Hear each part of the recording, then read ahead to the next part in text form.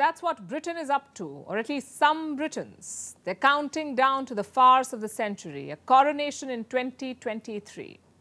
If you thought that was problematic, listen to the details. Apparently, there is an oath of allegiance to King Charles.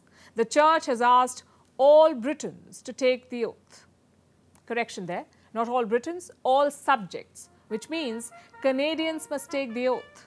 So must Australians. And don't forget the island dwellers in the Caribbean. They too must swear allegiance to a man who lives in a castle thousands of kilometers away.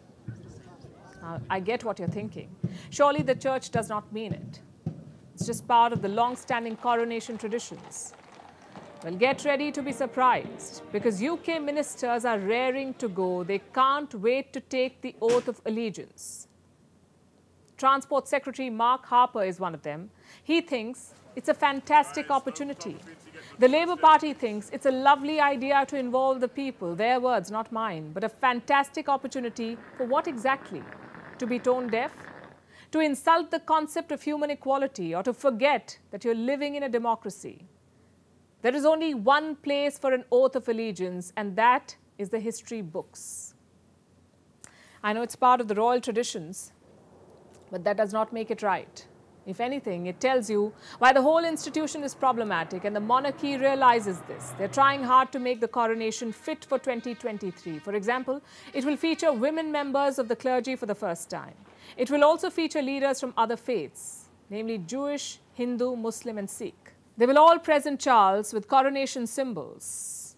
We say full marks for trying, but the truth is you cannot disguise a dinosaur. You can add layers of clothing. You can call it by different names, but none of it changes the reality, and that's what the monarchy is, a dinosaur. Let me tell you why. For all this multi-faith display, the ceremony itself is deeply Christian. King Charles won't promise to defend secularism. He will be promising to defend the Protestant Reformed religion, aka Christianity. Do you see the problem here?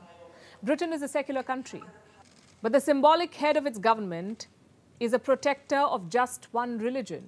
His appointment is based on one religion, which brings us to another interesting episode of the coronation. Prime Minister Rishi Sunak has a key role to play. He's got some reading to do. Rishi Sunak must read from the biblical book of Colossians during the coronation. Now remember, Sunak is a practicing Hindu.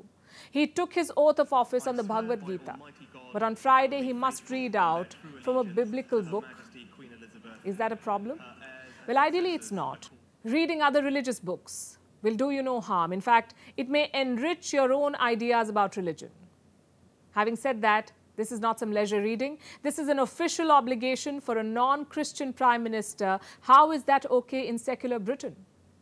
All these controversies bring us back to the same point. You simply cannot drag a coronation into 2023. Why? Because it runs contrary to everything that defines modern life.